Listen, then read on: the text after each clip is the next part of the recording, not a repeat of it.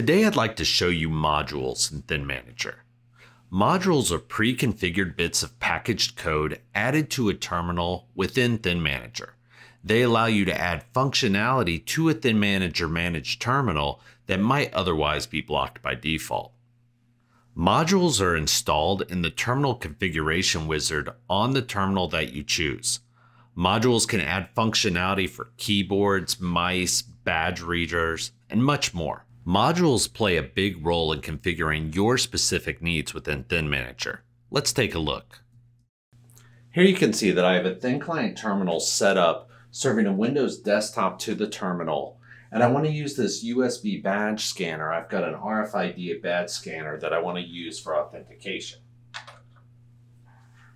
I connect the badge scanner, but when I scan a badge, you can see nothing happens on screen because I haven't set up that badge scanner with a module to use it for authentication. Let's jump into ThinManager. I'll show you how it works. From my desktop, I will launch ThinManager. Once inside ThinManager, I will select my desired terminal to configure and double-click the terminal to bring up the configuration wizard. Inside the configuration wizard, I will select the next button until I reach the module selection screen. Clicking Add brings up all available modules that can be installed to the terminal. The modules can be filtered by module type to narrow down what you might be looking to install. I'm going to install a badge scanner, so I'm going to select Relevance since a badge scanner is for authentication as part of ThinManager's Relevance user services. I will then click OK.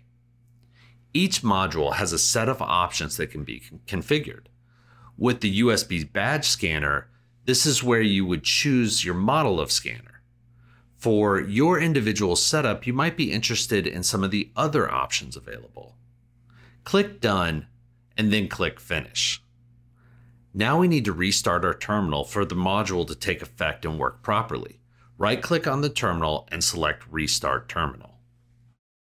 Now that the terminal is restarted, you can use the badge to scan and authenticate your user. Sometimes on the first scan, you might need to authenticate the user's username and password, set up the badge as this is a new piece of hardware. Once scanned, the user will immediately have their assigned display clients appear. It's just that easy. Thank you for watching this simple example of installing and using modules in ThinManager. I encourage you to navigate through the terminal configuration wizard for yourself and see what modules are available in ThinManager that you might not have known were available, but that you can use to easily increase your production and customize ThinManager for your specific use case. Thanks for watching.